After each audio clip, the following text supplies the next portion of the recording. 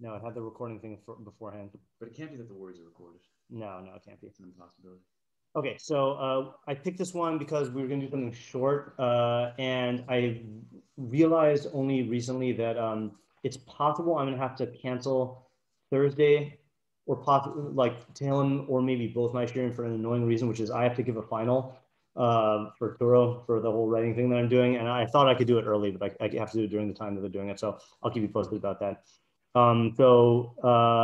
I don't know how far we're going to get in this one because it's short on the one hand, but on the other hand, it's difficult to read, and we'll see what happens. Okay, so this is we typically say this when Hashem Moloch Geius Laveish. Friday night. Yeah, so we say this Friday night after Mizmor Shir Shabbos. Okay, and it's the one that comes after Mizmor Shir Shabbos. Oh, you know what? I have English if you want. I just want to have the whole text. Yeah, I have that too. I just forgot to give it to you. Yeah. Not that it would be bad to get article, but okay, yeah. Yeah, so the one before this is Mizmor Shir Shabbos, and there is, as background information, the Radak says that, I think the Radak says Moshe Rabbeinu wrote from Mizmor Shir Shabbos until Perek 100. I forgot if it includes that or not. So there might be a thematic unity, and that's kind of what drew me into this one, because we say it right after Mizmor Shir Shabbos, and I feel like the minhag has to assume that it's related. But we'll see what happens. And then the warning is that this is a really difficult one to translate because the grammatical structures are so weird. So I don't really know grammar. I did the best I could. We'll see what happens. Okay. Hashem Malach. Now, literally that means Hashem has reigned, but it's weird to say that because why? He still is reigning, right? So there are those who learn this to be about Yemot Mashiach, and this is what people will say. Like they'll acknowledge in retrospect that Hashem has reigned, but we're not going to take that approach because I don't think that's thought as we'll see. So I translated this in the present tense, and like I said, like until you can play fast on those for the tenses. So Hashem Malach, Hashem has reigned. Geius Laveish, clothed in grandeur. Geius is grandeur, greatness, whatever you want to say. Yeah. I feel like ArtScroll translates Geius as like girded. They translate His Azar as girded. Okay. Yeah, which is part of the dividing this up is hard to translate. It is hard to do. So Hashem Malach, Geius Laveish, he has clothed himself with majesty or clothed in grandeur. I think ArtScroll says donned. Laveish Hashem, okay, comma, Hashem has clothed himself. Oz His Azar, he has girded himself with strength. And girding meaning like putting on a belt, like an Azor. Af tikon tevel baltimot, even the world, now switch to the second person, you firmly established, the world that you firmly established will not falter or will not fade. Okay, dramatic opening sentence, but weird. Nachon kisacha me'az, your throne is firm from then, literally from then, but meaning from like times of old. Me'olam ata, from forever are you. Okay, now this part, ArtScroll translates non-literally, so I didn't use ArtScroll here. ArtScroll puts in the words, their voices. No, the public says that. Where's ArtScroll? ArtScroll does something different. I don't know, we'll see. Nasa'u naharos Hashem, Nasa'u naharos kolam. The streams lifted up, Hashem, the streams lifted up their voice. Yit'u naharos dachiam. The streams lift up or will lift up their roaring, their crushing. Unclear how to translate that. Mikolos maim rabim. So here the mem is mashma that it's a mem as a comparison. So more so than maim rabim, than many waters, meaning not from many waters, but more so than the sound of many waters. Adirim mishbereyam. The sea is majestic, breakers or waves. I think the English translations go with breakers because they try to preserve the shoresh. Yep. Adir bamarom Hashem. Majestic on high is Hashem. Oh, also Adir can mean strong, I think, but I think I don't know why I went with majestic. Oh, I think because that fit better with the grandeur thing. Eido secha ne'emnu ma'od. Your testimonies are exceedingly trustworthy. Leveisacha nava kodesh. For your house, holiness is suitable, or holiness suits your house. I made the order more natural there. Hashem lo'orachimim. Hashem for long days. Yeah. Okay, so first impressions and like just sentence feelings. What do you say? It definitely gives you one of those like Tehilim vibes where like he's using nature, like nature's like grandness, as like a metaphor for Hashem's grandness. Right. Okay, good. That definitely seems to be the theme. That's going to be the approach we're going to take from the Meiri. Yeah. Something about it is like a mouthful to read. It feels very halting in terms of the like starting and stopping sentences with similar words in a jagged sort of way. Hashem Malach Geius Laveish. Laveish Hashem Os Hisazar. I don't know. Yeah. I mean, there's like poetic, almost like there's really like poetic like feel to it. Yeah, it does. Yeah. Nasu Naharot Hashem, Nasu Naharot Kalam, Yitu Naharot Yakam, Mikolot Maim Rabim, Adirim Mishraim, Adir Bamarom Hashem. So it uses Adir for both of them. Yeah, it's weird though. So I guess the question is, so we got, in terms of our other 4 questions here, the main idea does seem to be about nature. Okay, so we'll work on that in a second, but let's go to our pivot point. Where would you say the pivot point is?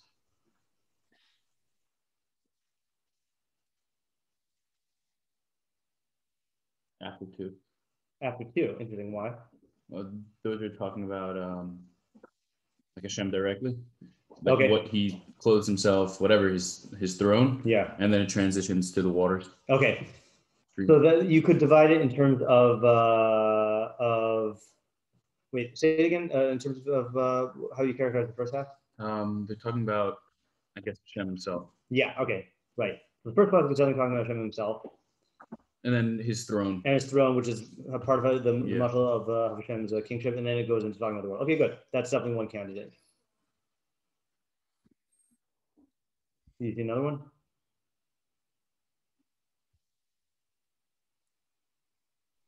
Could it be, so 1, 2 has one part, then 3, 4, and then 5 is separate, it seems. Okay, how so?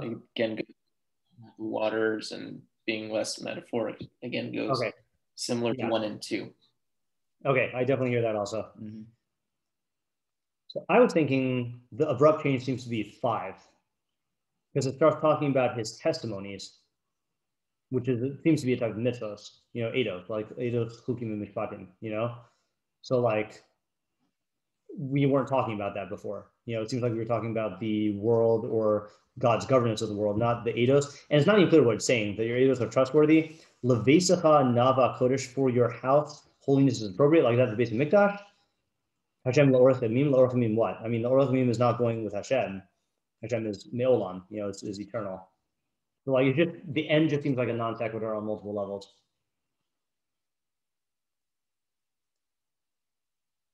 So let's leave those 2 as questions for the candidates for the pivot. I guess, are there any other questions that we have to address? I think this one's short enough that we can list the questions like we do for Mishlei.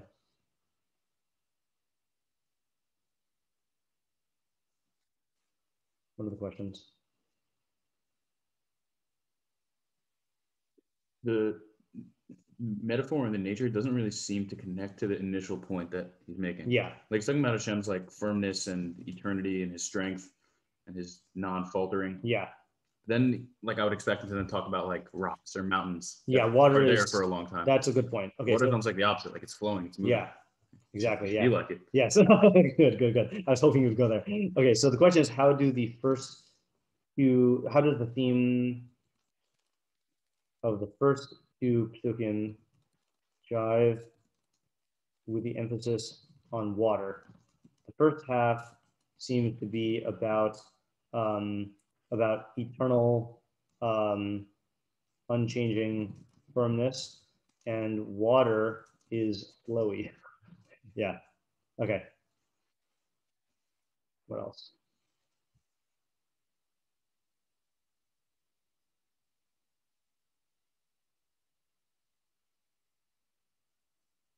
Although I can see a possibility, by the way, because it does go back and emphasize Hashem being compared to the water at the end of 4. Right. Not necessarily in terms of the unfalteringness, but yeah. Well, clearly an important question is, what is the mashal of Hashem clothing and girding himself, and what does this have to do with the rest of the Perek? I guess we'll with the earth and with the rest of the Perek. Yeah. Let's ask about his, like, particularly the invocation of the Kiseh. Yeah. Like, what's that relationship? Okay. Yeah. How does the Kiseh fit in? Okay, so then we have my question on 5, which is why in 5, in pasuk Hey, does it abruptly transition to eidos, which are a type of mitzvos, and beisacha, which seems to be a different topic, whatever that is. Beisacha does not seem to be a muscle for the waters, or doesn't have to do with the waters here. Also, what does Nava Kodesh mean? That holiness is appropriate.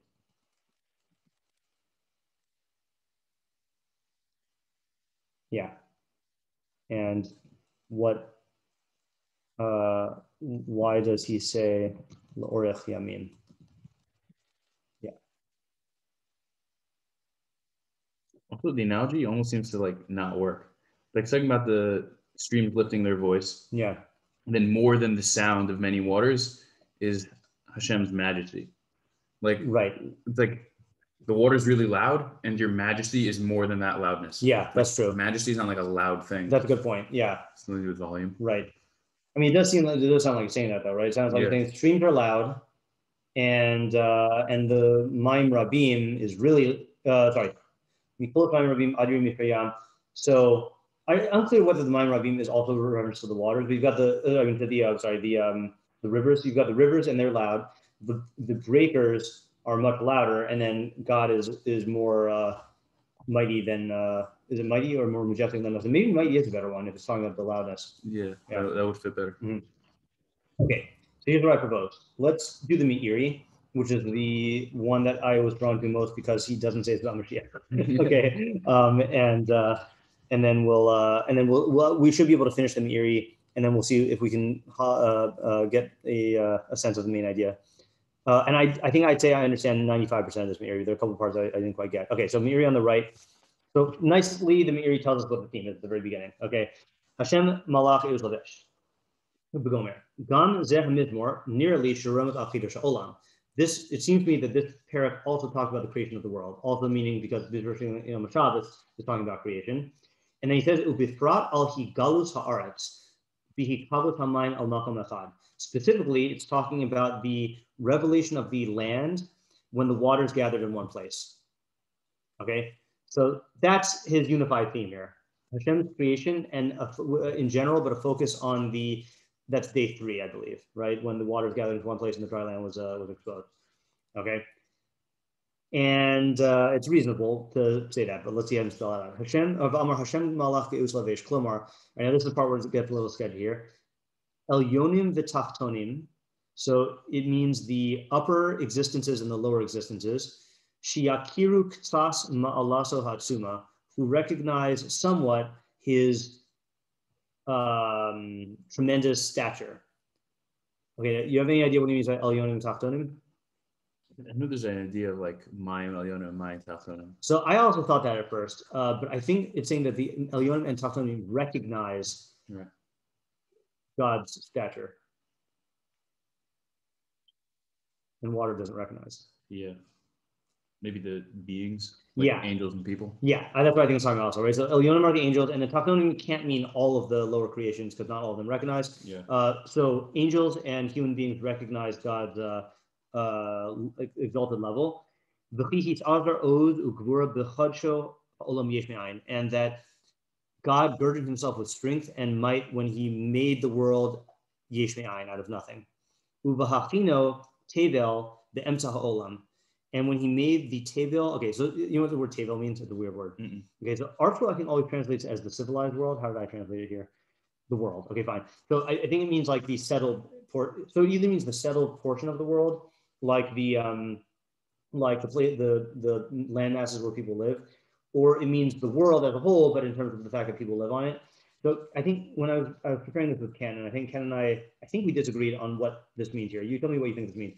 Uvahachino tevel de emsa olam, when he made the tevel in the middle of the world, bal timot v'tanua l'shum tzad, so that it doesn't falter or move to any side. So what is that? Just factually, what is that last part thing?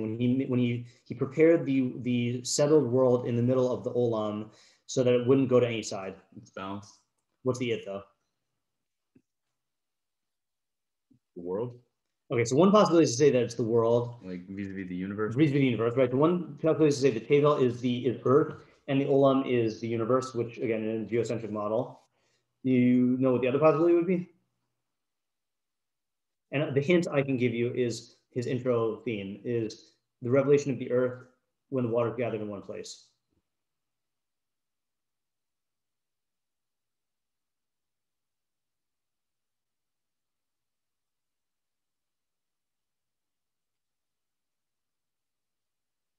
Other possibility is I think it's talking about like the Middle East and like Europe and like the places where people lived in Africa. Mm-hmm. Like I think they actually thought that that was the middle of the earth, like on the globe, and like all the extremities were places where people didn't live and everything else was water. Right. The earth was flat, so it was the center. I don't think they thought that the earth was flat at this point. So center meaning like on the if this is the globe, handy thing here, right? That you have basically the all the land masses here, and that's where all the people live, and like everything else. is water. Right. But they just had no idea that there's anything, the Americas. The Meiri? Or he's saying that shot for when it was I'm really not sure actually. Yeah, I mean, because I don't know who thought what at what point, but yeah. He was later, right? Like he was in the 14. Wait, was he in the 1400s? I gotta check this now. I mean, even that might. Yeah. They already knew like there was an extended world by then. Good question. Like we discovered America within the next 100 years. Yeah, right. 1249 to 1315. Yeah. Okay, fine. So in terms of the upshot here, it's either the world suspended in the middle of the universe, or it is the settled part of the earth that is in the middle of the unsettled part of the earth, which is the water. And I went that way because of his introductory thing that the earth was revealed and right. And it was gathered. And I think it's just going to be supported later on also. So let's just get track here. So what is his interpretation of Hashem clothes himself with grandeur? Creation. So that's his interpretation of the girding himself with strength. Right. So there's the clothing himself, and then there's the girding himself. And obviously they're related, but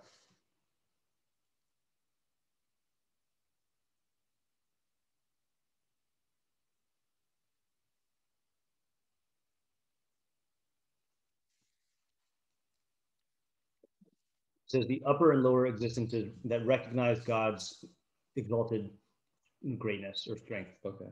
But so what's that muscle of the clothing? I mean, I guess clothing is like revealing in some extent. Yeah. Like there's something to see when something is clothed. Right. So the beings of the Elyon and Tachtonim are able to see him to some extent and recognize an aspect of his existence. Okay, good. So that's also the way I was thinking about it, which is, so the thing is like this is like, you can't know God, right? You can only know him through his creations. So the universe can be compared to clothing that is clothing God, in the sense that clothing is on a form and it conceals the form. Like you can't actually see the form that's under the clothing. That's the point of the clothing. But it like indicates or points to the form that is beneath it, and it gives it grandeur. Like when a king puts on garments, he's concealing himself in a way that gives him grandeur. And that's really what the universe is in terms of God, is that you look at the universe and you see the Chacham in it, and it points to the existence of God in a way that you can't actually see God himself. So it's a good model, And then the girding himself with strength, I mean, remember that was the thing that they did, like soldiers girding their loins, like preparing for battle and stuff. So I guess that's just a muscle for the most impressive aspect of the creation, which is the Yesh Me'ayin. I don't really know what else to get out of that other than that. Okay, so then he goes on. V'yish lefarsh derech tzachos, you could explain it in a poetic manner. Shehakel mis Laveish the Geius, that God clothes himself with grandeur. Klomar. Now, this is one part I did not understand. Shehulmo v'hul maso. And the footnote says Klomar. I don't even know what that means. Hulmo in the dictionary says it suits him, or it makes it suitable. But the footnote says Klomar lo raksha hagava holemes oso. Not only is the grandeur befitting for him, ela gamhu holem osa. He fits it. I don't know what that means. V'lo shar hanivraim, but not, go back to the Meiri, but not other creations. V'amar, I don't know what that means. Off Kikon, even the he even set up. Klomer Kikol Geius Siba Lachol Harisas Matav. Okay, this is an interesting point here. All greatness is a cause of destruction of a situation. Of a hakel, but with God, he hanosenes v'hama amedes kevel b'kiyumo. He's the one who sets up the settled land permanently. You pick up anything on what he's saying here? I'm not 100% sure I do, but I can theorize. Every greatness is the cause for all breakings of situations, but God, he's the one who set it up to last. I mean, it could be that like strength and greatness is shown by dominating something else. Like I'm stronger than this. Right. As opposed to with God, just the fact that he created it essentially is the showmanship of his strength. Yeah. So what's the so you're saying the breaking of the situation is like the dominant dominating something that existed before. I hear. Yeah. So God's strength is evident in his maintenance of existence in a stable way. Okay, that's a good shot. Yeah, I was thinking of something different, but I think I like what you're saying better. Yeah, Shimon, you want to say something? That could also be related back to the whole waves and everything, like him being more powerful. Like even though he's created something as strong as whatever listed, and then still stronger, that I guess ties into it a bit more. Okay, yeah. So that I think is going to be borne out when we read the Meiri on those water pasukim here. Do I even want to say what I was going to say? No, I think what you said is better. Okay. All right, next pasuk. V'nachon kisaha, your throne is firm. Hu shehischil b'sipor brias hashemayim. Okay, now it's talking about the creation of the heavens. Okay, ki hagalgalim yikru kise. The spheres, the heavenly celestial spheres, are called a throne. And that's from open pasuk in Yeshayahu. Hashemayim kisi, the heavens are my throne. V'haaretz hadam raglai. V'amar shenivru b'tzivyonam u'v'tachli shleimusam. The spheres were created in their beauty and in their utmost perfection. Okay, so that's the spheres, and that's the metaphor of the throne. Ume'az, and also the reason why I think they called it the throne is because that's where the king gives his orders from. Mm-hmm. So they believe that the heavens, with how he controlled everything on earth. Ume'az, Ratzlomer me'etz hibaram, and from back then, meaning the time they were created, ume'olamata, and forever, from forever are you. Klomer mikodem brias olam shari'ata barata hakol. You are before, so to speak, the creation of the world because you created everything. Okay, fine. That's emphasizing God's eternity over everything. So we've got the earth, the heavenly spheres, and then God is above everything. Okay, I don't think that's adding a new idea. All right, now we get to this point. V'nasa'u naharos kolam gimel. Romans el ha'ikavas. That's alluding to the gathering of the waters. So I don't know if he means like that event, like when the waters gathered, then they lifted their voices, or if he's saying that the waters now are lifting their voices in praise, like out of the fact that they were gathered in one spot. I don't really know. And the rivers will lift their dachyan. Klomar yarimu kol. So he's learning dachyan of kol, whatever that is. They will lift their voices Avram b'shekef al hamakom, when they flood places. Shiyid ka'uhu v'yashlituhu, when they crush and destroy. So that's a little weird because I thought we were talking about how God like gathered the water in one spot, but I guess maybe he's emphasizing that the time when you can see the water most powerfully is when it floods. You see like the tremendous forces that are being dealt with here, which is going to say that God has mastery over. Have you seen the movie The Impossible? Mm. You know who Tom Holland is? The guy who plays the new Spider-Man? Yeah. Yeah, so this is, I think, one of his like first roles when he was a kid. It was about the tsunami in, where was it? Japan? No, different tsunami in Indonesia, I think. Okay. And it's if you want a if you want a good flood movie of like seeing the destruction of a flood, I recommend that. It's a based on a true story about like this family that gets like dispersed during this tsunami, but it's good. Okay, so Adirim Mishberiyam, mighty or powerful are the breakers of the sea. Rotzlomer Gale Hayam, meaning the waves of the sea.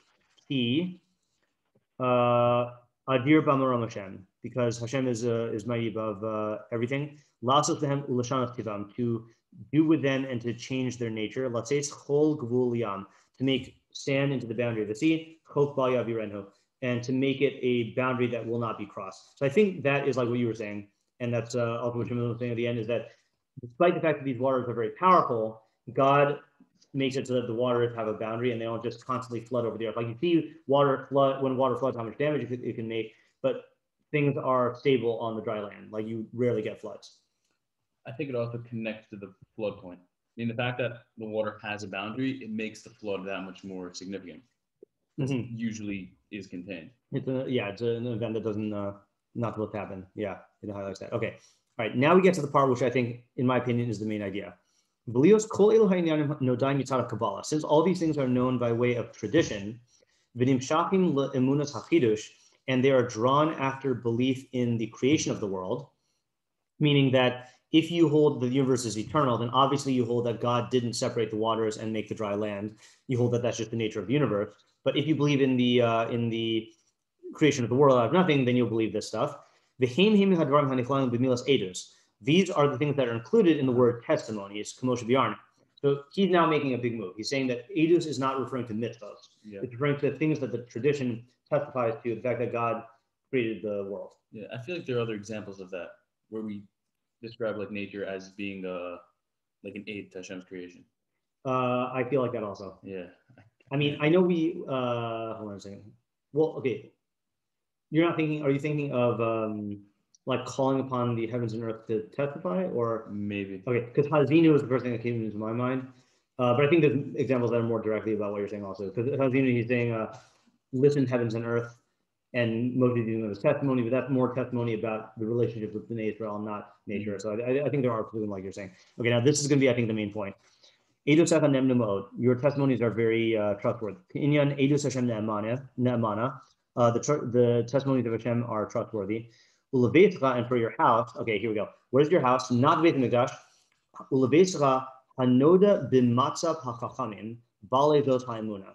So your house, God's house, is referring to the gathering of chachamim who possessed this belief. Okay, so for them, Nava Kodesh, holiness is appropriate. Wrote the Lomar, Na'e Lakacho Ulahadra, that it is fitting for them to sanctify him and glorify him.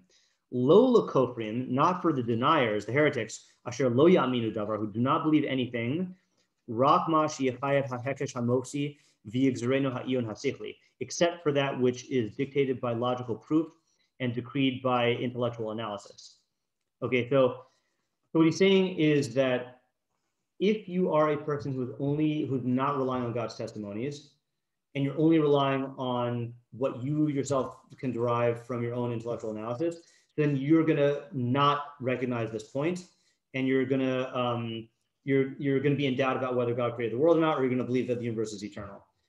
But so the only ones who are really proper to praise God about this, to sanctify him, are the Beis Lacha, which are the people in God's house, which is the Chachamim. And I'm just realizing now, in this week's Parsha, last week's Parsha was the Halacha, right? Then you remember the phrase that, so God calls Moshe Rabbeinu Anav Adam, but then he describes him with a house mashal. Before Beiti Ne'eman, that Moshe is the most trustworthy in all my house. And the Rambam explains that means that Moshe had complete knowledge of like the universe. I don't know how that matches up with the house thing. I'm just recalling that as a similar thing here. Okay, so he's saying that they're the ones. So in other words, if you are not part of God's house of Chachamim and you don't have access to these testimonies, you will not realize that God created the world, and you will not realize His grandeur and His majesty. And that's what the Kofrim do. Right. Yeah. And thus you won't be fit for holiness. So I think to declare holiness. Yeah, you have to declare holiness. Yeah. And so let's finish reading, and then we'll try to put it together. Okay, Hashem, V'hu Omro, and this is what he's saying. Hashem la'orach yamim, Hashem for long days. Below she'echaret b'self, not that it should be destroyed in the end. Aval shehu, meaning don't think that when David says for long days, he means for long days, but eventually it will be destroyed. He's saying for long days, aval shehu mispal al zman sheyesh lefached b'chorbano. He's davening for a time when you should be afraid that it will be destroyed. Whenever the other nations have dominion. Until the time when the entire earth becomes filled with the knowledge of Hashem, that's Mashiach, and then no one will be afraid anymore. And they give the linguistic proof that the word, that the phrase can be used this way.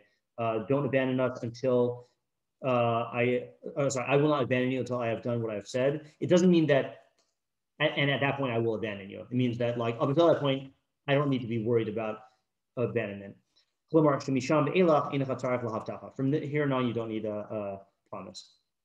Okay, so let's just go back to the text and just like summarize each line of what he says to try to get a full picture here.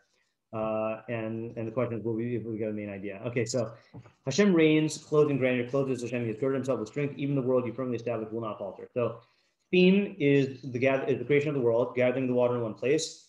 Hashem reigning and being clothed in grandeur is the idea that we know God's grandeur through the laws of nature, which are like, would conceal him yet reveal his, would glorify him. The girding himself with strength is the greatest display of God's strength, which is creation yesh me'ayin. Your throne stands firm from of old. That's referring to the heavens and how he created those first. From forever are you, and that's the idea that you, so to speak, predate the heavens. The streams lifted up, Hashem, the streams lifted up their voice, the streams lifted up their roaring. That's the idea of the waters being, what did he say about that? But that was the waters. Oh yeah, that's the powerful, the fact that the waters are powerful when they flood, which God prevented from happening because he put a boundary there. Mikolos Maim Rabim Adir Mishpriyam Adir Bam Hashem. How do you explain that one? Oh yeah, in other words, God is more powerful than them because he's the one who set their boundaries. And then Eidosecha Nemnu Ma'od, your testimonies, meaning the tradition that you gave us through the Torah that God created the world, they're very trustworthy. And for those who know them, that's the people in the house, which is the Chachamim, Nava Kodesh, it is proper to sanctify you. Hashem L'Rachamim, and Hashem, may you grant this long, when you preserve these Chachamim until the time of Mashiach, when everyone will know it. So after reading all of it, I still think that the pivot point is number 5, because he's basically saying that everything said in 1 through 4 is only preserved because of the Eidos. And this last part is a bakasha to ask for these Chachamim who appreciate this to be preserved. Oh man, I need to bring a book. It's a great thing to read. Okay, I'll summarize it. But there's a book called Coming of Age in the Milky Way, which is like a history of like science and cosmology. And it basically talks about how there was a time period. I think I want another reason I wanted to bring this is because I don't remember the dates. I think it was sometime in like the 600s or 700s in Europe, when basically the seeds of the dark ages were planted, and like mankind had been making steady progress in their understanding of the universe, and like the Greeks had been developing it and all this other stuff, and then basically like the Christians took over and restored everything to a simplistic way of viewing the world, and like, you know, stopped calculating, like stopped doing astronomy and all this other stuff, and then things fell into like this dark ages. And like I got that vibe when he's saying here basically that oh yeah, hold on a second. I realize I'm segueing into the main idea. You want to theorize about the main idea in light of this yet, or you want to take some time to think about it for a second? It's tough. Yeah. To tie it all together. There's like a lot happened. Mm-hmm.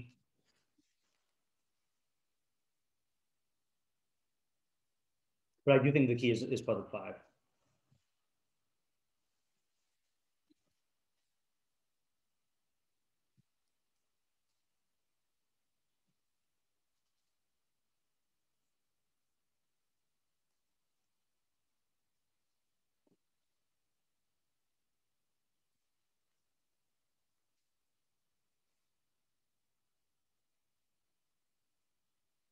And still not quite like, still don't know why he's emphasizing the water so much. I'm kind of getting my main idea from 1, 2, and 5. Why David is? Yeah. And even in the Meiri's framework, like, I mean, that's how I was feeling with the Meiri. The way he's sort of like turned it into the whole thing's about the collecting of the waters. Yeah. It's almost like he needed to do something with the fact that water is so emphasized. Right. Which I don't think it's the most compelling idea. Like it makes sense. Yeah. If it's not.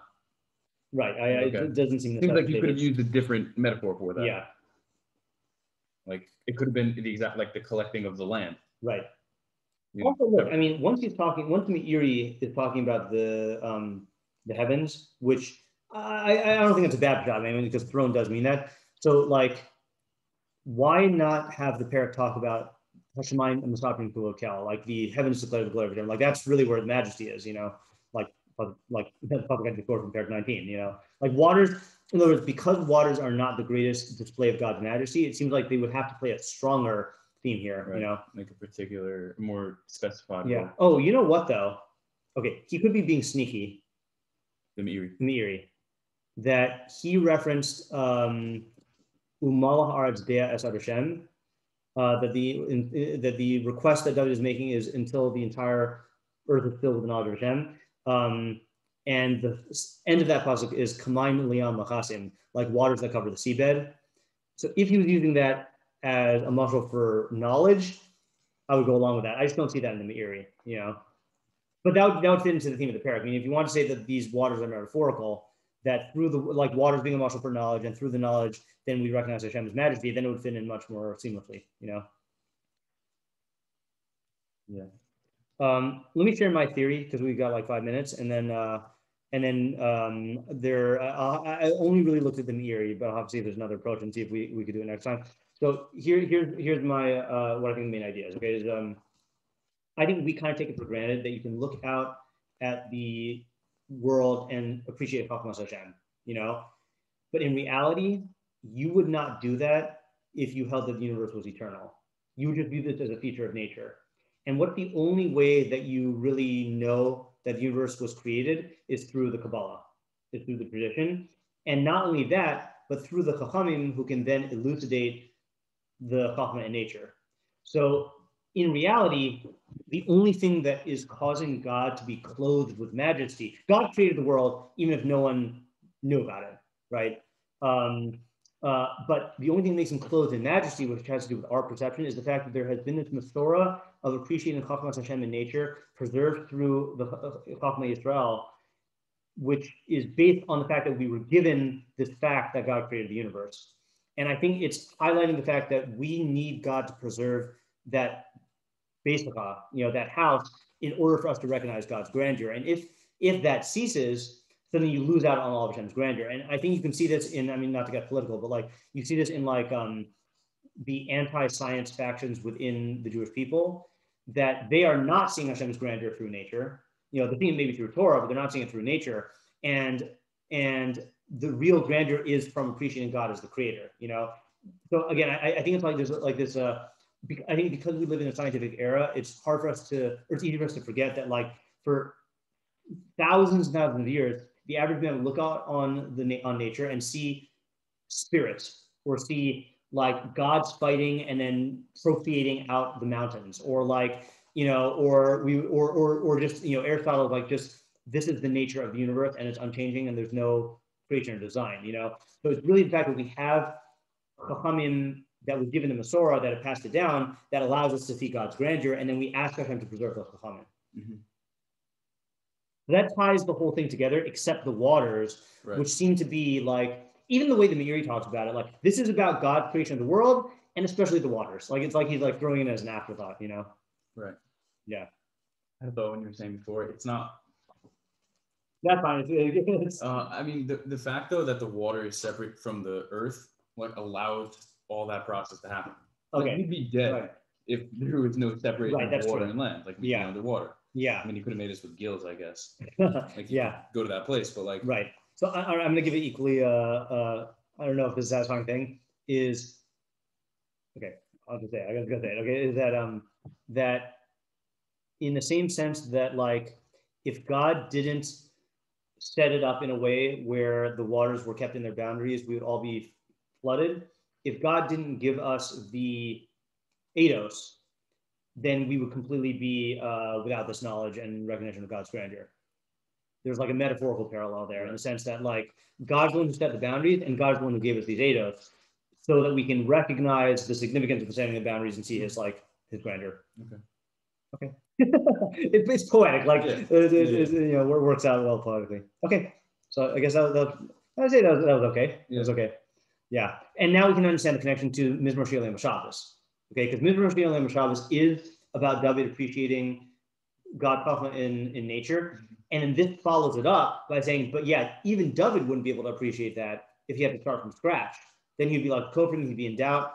It's only because David has access to the Masorah of Yech Me'ayin through the Torah and the preservation of the Chachamim that you're able to do that. So it's like Mizmor Shir and Shabbos. This was brought to you by Perek Tzadi Gimel.